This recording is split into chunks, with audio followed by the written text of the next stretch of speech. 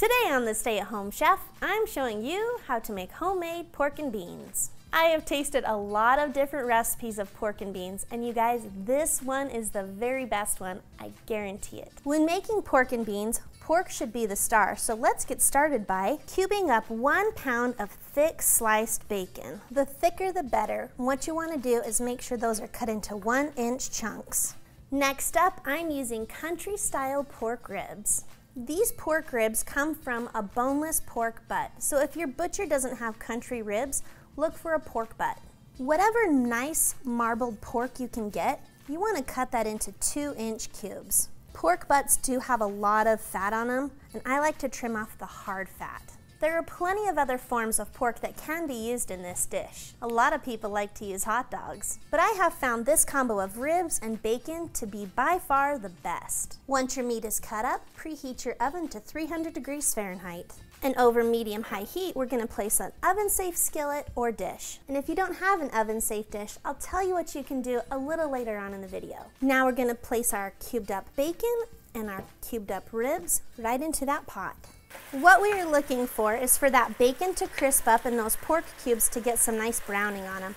So be sure to stir that occasionally. This browning process usually takes about 8 to 10 minutes. While that pork is cooking up, we're going to dice up 1 medium onion. Adding in this onion is going to give us some extra texture and delicious flavor.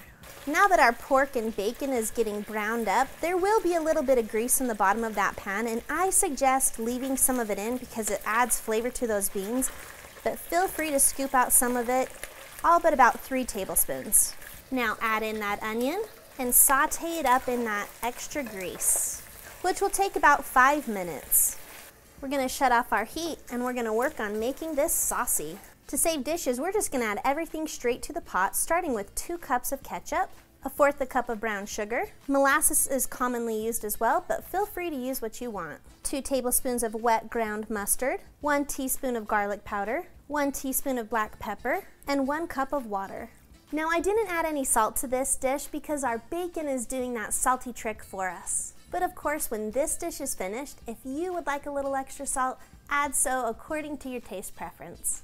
To this glorious pot, we are adding in 48 ounces of pinto beans. Because you can never forget the beans. They're just so magical. Almost as magical as you hitting that like and subscribe button. Once we've got the beans, juices and all, added to that pot, we're going to give it a great big stir. Then, if you didn't use an oven-safe dish here, go ahead and pop that into the oven-safe dish now. Then let's get that covered.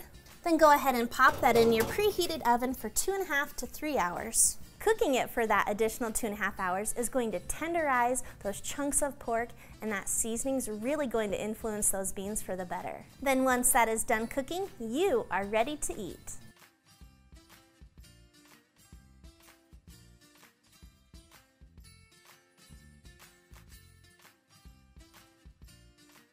Thanks for watching. You can find the full written recipe in the video description below. Be sure to check out thestayathomechef.com where you can find hundreds of restaurant quality recipes you can easily make at home. We'll see you later.